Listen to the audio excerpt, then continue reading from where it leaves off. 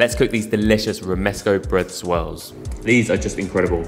Earlier this year, we paid a visit to Long Bois bakery in Manchester. Everything we tried there was just spectacular, but there was one thing we couldn't stop thinking about, the Romesco buns. This is our very own homemade version inspired by our visit. We make a really simple and airy bread dough and a rich and tangy Romesco sauce. The sauce is added to the dough, then we throw in black olives and slice into rolls. We then bake until the bread is fluffy and golden and finish with olive oil, salt and parsley. Unreal.